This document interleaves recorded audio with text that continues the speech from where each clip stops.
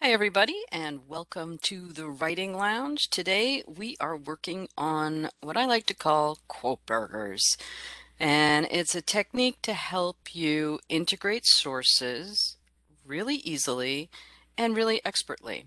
So we're going to see what that entails. For those of you who haven't met me, I'm Allison Freyberg, and I am a professor of communication and cultural studies in the School of Business and Society at the University of Redlands. You can read about what I teach right here, leadership communication.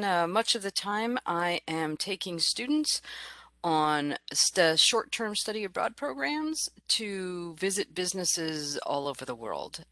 And if you are interested in finding out more about me, you can just click on here. By the way, if you want these slides, just send me an email. You can email me right here or find me on LinkedIn. Very easy to find. And ask me for the slides and I'll send them on over to you. Okay. If you want to find out more about the Writing Lounge, including recordings of past webinars, just go on over to redlands.edu/writing lounge. And if you want to find more out about our international programs, there's a link right there on the slides. These are all live links, but you can always email me as well to find out. Okay, quote burgers, using sources in general. These are the kinds of comments I hear most often when we have to use sources and we're integrating them into our papers. I hear people say, if I load my document with sources, I'm going to prove my point and my paper will be longer. We all want our papers to be longer, right? Here's some other things I hear. Long quotes and data tables will make my paper longer and more convincing. Or this one, hey, they said it better than I ever could, so I'm just going to quote them. And the fourth one I hear is the quote says everything I need, it proves my point. Well, all of these tendencies will get you into trouble when integrating sources because they let the source take over your paper and you have to be the host of your paper. So here are the trouble areas that I tend to see in student writing and actually in more than student writing. We tend to use research simply to back up our point. So here's what we think. We're going to find someone who wrote something that agrees with it. We're going to shove it in our paper, and somehow that's going to make our argument. And it doesn't. Okay. Or how about quoting so much that your sources take over your paper? That's what we were just talking about. And the third area where we run into trouble is not properly identifying our sources and whether it's your idea or somebody else's, and that can lead to plagiarism and confusion and all that kind of stuff. So the technique I'm going to introduce you to today avoids all these trouble areas. But first, I want to talk just for a few minutes about why we get into these trouble spots, because if we don't know why we get there, then it's hard to find our way out of those spots. And this is what I hear. I'm right here. Why using research to back up your point is a limited way of thinking. So, hey, here's what I think. Here's the research that proves it and agrees with me. Therefore, I'm right. I'm right because my source agrees. I proved my point. No, you didn't. Your source just proved your point. You made yourself useless by simply using a source to reiterate what you already believe. What have you added to the analysis? When you talk, I always worry when I hear students talking about sources being used to simply back up a point. Okay, because there's nothing conversational about that. There's nothing that you as an analyst are adding to the conversation. It just ends up being all about the source and not about you. What about all the excessive quoting? Hey, I'll just quote everything. Long quotes, they make my paper longer. That's great. Hey, they said it better than I ever could. Blah, blah, blah, blah, blah. Big, long quote. And you formatted it right and you think everything's great. Well, no, because then you may as well think, why am I bothering to write anything? Why not just to get a PDF of that source, that article, and send it on over to your reader, because if all you're doing is dumping a lot of long block quotes in there, you're basically being a publicist for somebody else's work. What do you have to say about what your source wrote? What does it mean? How is it useful for you? These are things that have to become important. And I think we all know why not properly identifying your sources leads to trouble. But in a real world sense of it, think about it this way. You're at work and your supervisor says, you present something, but you don't say it's somebody else's idea. Well, then whoever you present it to is going to think it's your idea, and then you become responsible for it, and then you get put in charge of projects that you're not ready to get put in charge of, and really awkward things happen there. Please remember, if you don't say whose idea it is, you are saying it's yours. And if it's not, then that's a problem in many ways. Okay, so what does a poor use of a source look like? I have a few examples for you. Here's sample one. I call the big block Godzilla quote. This is that one where you take a quote and you just, boom, you just dump it in your paper and you move on. It's like a big bowling ball is just falling in your paper, right? So here's what it might look like. According to Marquez, words, words, words, words, words, more words, words, words, words, words, words. And then the next part that's you is just says, Marquez shows how point X is true. We've all done that. We think the quote somehow does all the work for us, and it doesn't. It sits in there like a bowling ball, doing nothing. Okay, in this case, the writer is invisible, the source isn't contextualized, and it takes over the voice of the paper. Okay, I have no idea who Marquez is. I have no idea the context of this quote. It's just tossed in there. Now, it's not always quotes we're talking about, right? Sometimes we'll toss big tables or charts, especially important charts, into our papers because they do a lot of work, right? And they also take up half a page. So that's good. The same problem with dumping a big quote in there. How are you helping us to read the chart? As a writer, as an analyst, it's your responsibility to help us through this piece of yours. Again, the writer's invisible, the source isn't contextualized. This chart just takes over. I don't know where the chart comes from. I don't know what it's trying to say. I don't know what you want me to see. It's just sitting there like a big bowling ball. Now, these ones are a little more subtle, but they still bring out a lot of problems. Here's sample 3, not contextualizing the source. So, according to Marquez, how many of you have paragraphs that start with according to so-and-so and then a quote? And then words, words, words, words, words, and she continues by saying words, words, words. And then, as a writer, I wrote all these. As a writer, I'm trying to explain what this quote means and what it's doing for me, right? So by this, Marquez means blah, blah, blah, whatever Marquez means. And if we apply Marquez's concept of blah, blah, blah to whatever my topic is, then I start talking about my ideas, and that's great. Okay, so this second part, that's pretty good. The problem is this first part. Who's Marquez? What's Marquez writing about? What is Marquez's argument? What's the quote going to be about? Where does this information come from? This is all the stuff that we need to know so that we know that Marquez in this instance is a useful source. It's relevant. Okay, so we see that a lot. If you notice, for example, a bunch of your paragraphs starting with according to so-and-so, blah, blah, blah, we have no idea who so-and-so is, and we don't know why we should believe them. Now, this is the opposite problem, not explaining the quote or the purpose it serves in your project. So watch, in this case, I actually do introduce who Marquez is and what her area of expertise is. So look at this first part. Crisis leadership is at the forefront of management studies currently. Director of the Center for Innovation Leadership, Chela Marquez, writes extensively about leading in times of crisis and argues that flexibility is key. Okay, this is who Marquez is, this is what she writes about, and this is her point. Now I'm ready to introduce a quote. She explains, quote, quote, quote, quote, quote, quote, quote.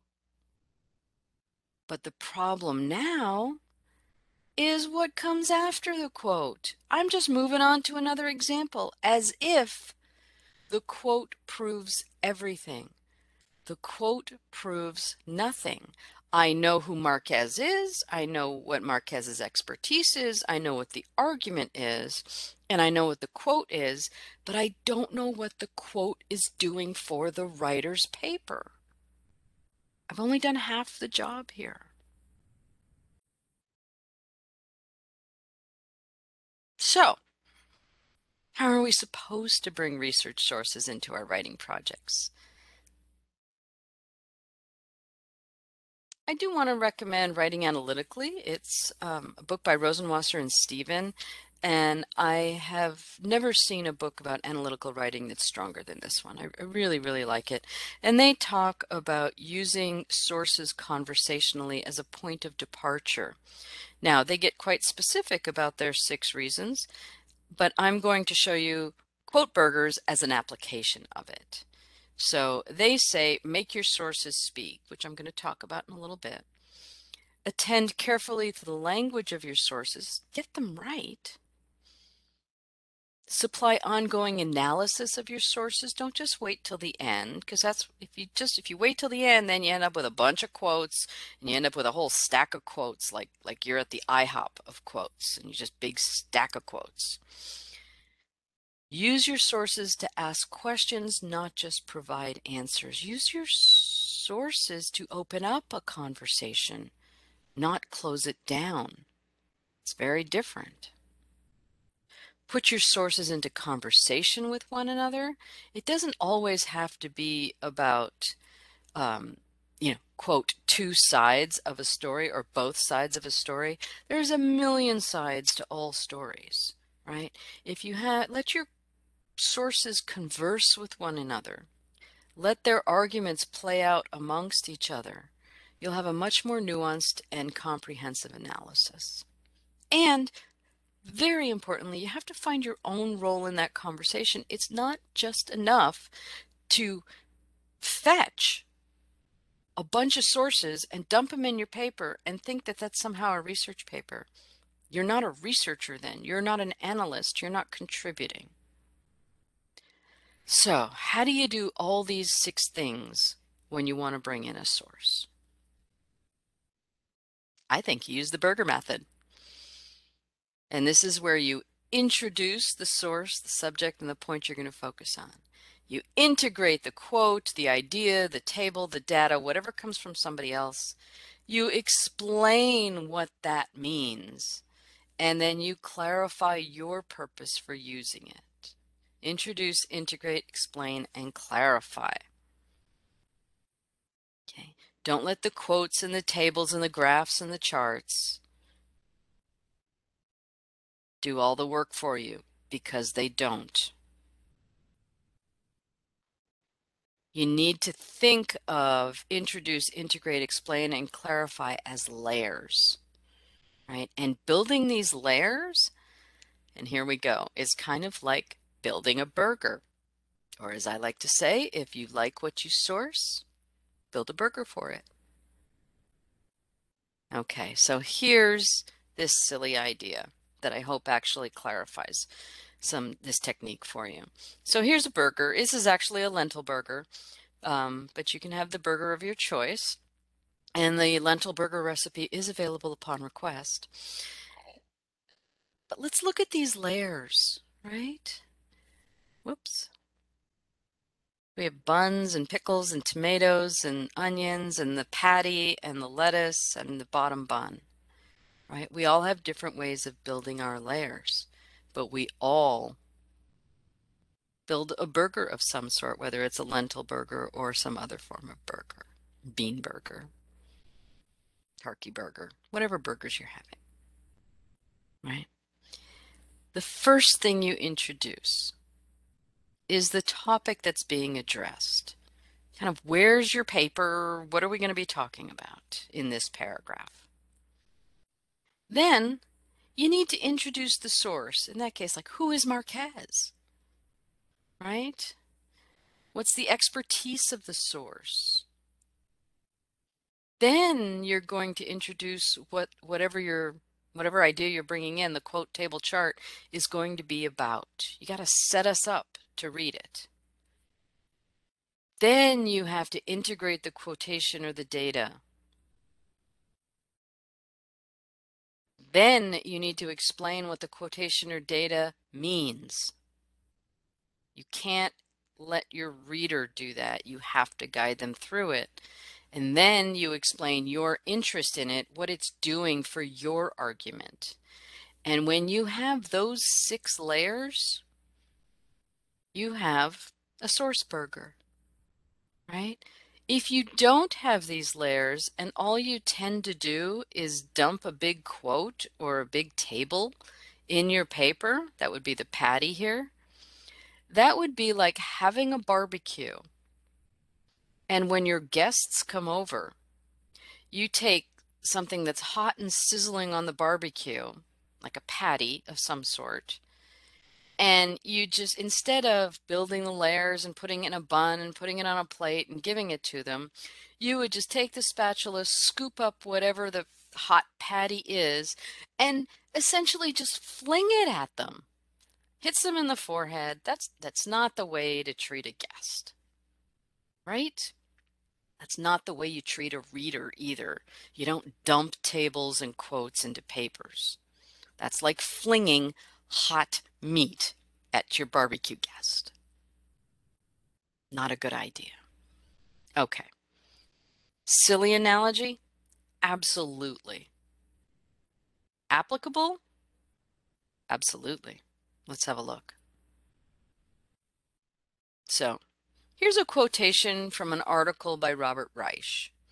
It's called The Art of Narrative, and it was in a journal called Leadership Excellence. And he said, and this is the quote that's really intriguing me, he said, to win the heart and soul of their employees and stakeholders, leaders need to speak to the basic stories and themes that have defined and animated their constituents for decades, if not centuries. I love that quote. I want to bring it into my paper, but I can't just grab it and dump it. I'm not going to fling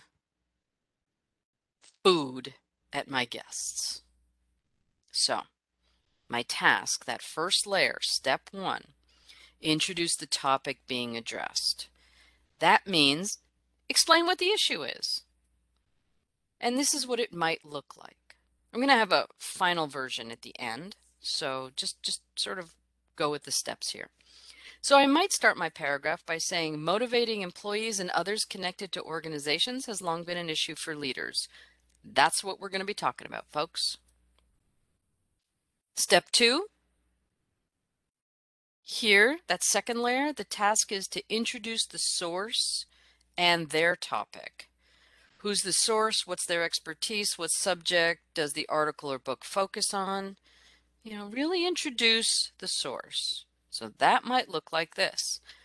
Former Secretary of Labor Robert Reich introduces the importance of narrative for leaders trying to influence their audiences.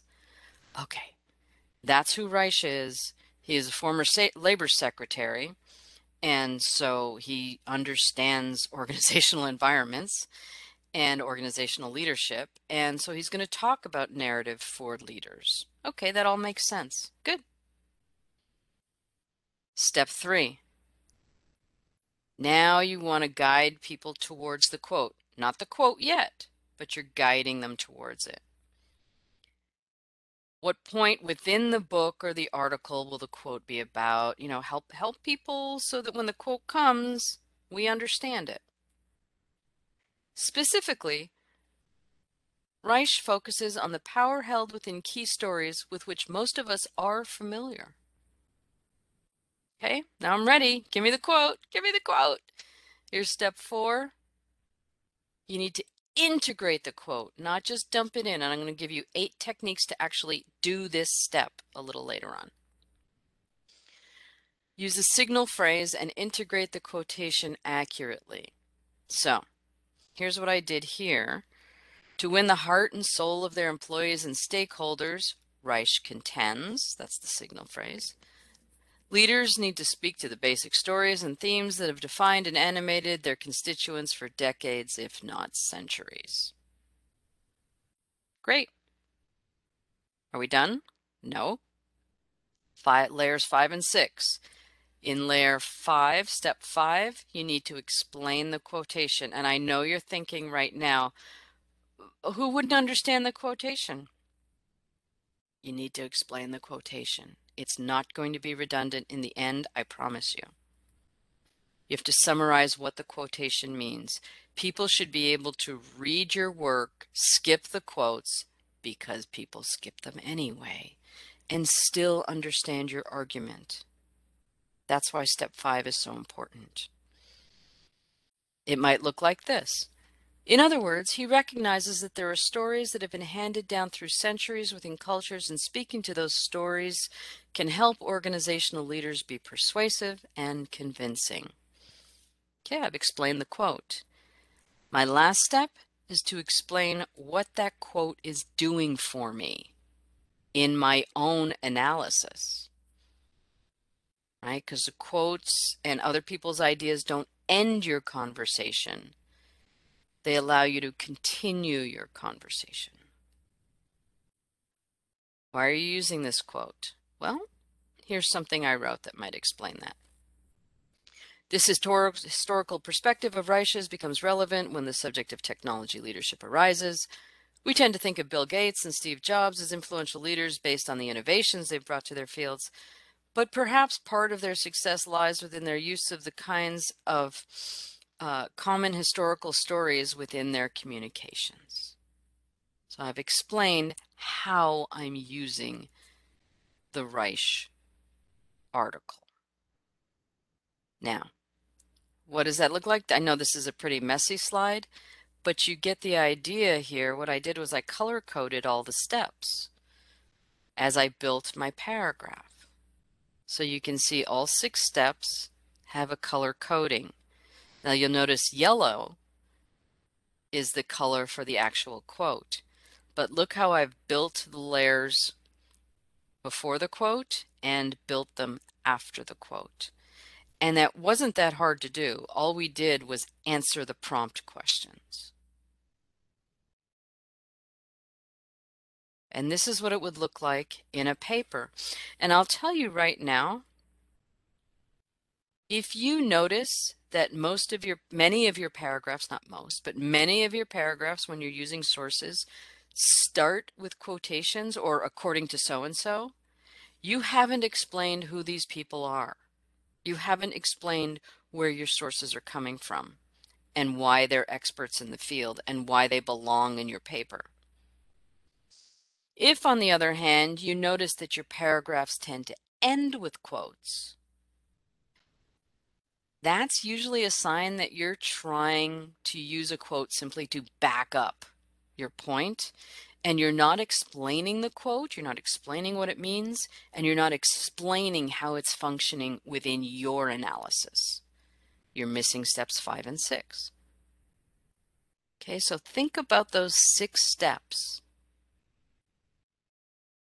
whenever you're bringing a quote in. And look what's happened here. I had this one little quote, but look how big my paragraph is. For those of you who are listening and thinking, come on, I like to dump tables and quotes in my paper because it takes up space. It takes up a lot of words. It takes up a lot of space to actually build a proper quote burger or data burger. Now, if this were a table or data, you would just that's also step 4, but you still have to do the steps 1, 2, and 3 and steps 5 and 6 to help us understand that data or that table or that chart, right? Layers. It's all about the layers. Now, as promised, I said I would help you, give you 8 ways to integrate a quotation or how to do step 4. Right, that's this one right here in red. And this is a very dull exercise, but it's kind of like doing scales on a musical instrument. It's just stuff you got to practice, right? So here's another quote, and it's also from the Reich text, and it's, "In today's world, leaders need to place their messages into the stories that their constituents have always heard and that make sense of the world they know." Great quote. But how do I actually do step 4 and integrate that quote? You can integrate the quote at the end of your sentence. So in this case, I would start out with something like, "Reich suggests that, quote, quote, quote, quote, quote," and it's integrated. You can integrate it at the beginning of your sentence. So quote, quote, quote, quote, quote, suggests Reich. By the way, if you need feedback and ideas or guidance on doing in-text quotations according to APA style, you can go over to the Writing Lounge website, and there is a recording of that. And you can always just send me an email or find me and ask me to send you the learning guide for that, the packet. You can integrate a quotation in the middle of your sentence. So you might start, "Reich suggests that, quote, quote, quote, quote, quote, because blah, blah, blah, blah, blah." That works also. It's really great. You know what? Great exercise is to take one quote like I've done here and do it 8 different ways. Okay. You can do it divided by your own words. That's what I did in our sample, right? I put, "In today's world, Reich suggests, blah, blah, blah, blah, blah." So I split the quote up. And you'll notice that every way you integrate it, something else gets emphasized. Now you can do it with a colon. Reich explains succinctly what needs to be done, colon, and then you can have the quote.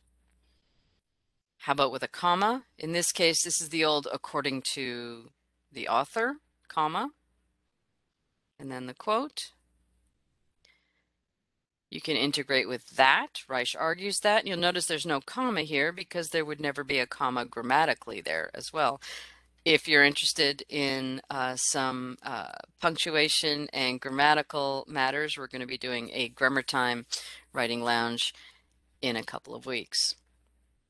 Leaders need to, so Reich argues that blah, blah, blah.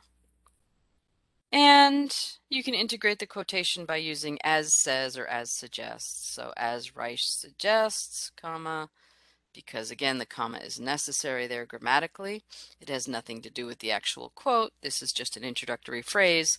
No matter what came after, you would always have a comma there. So those are 8 different ways to do step 4. Here's a quick recap for you. Don't use sources uncritically simply to back up what you say.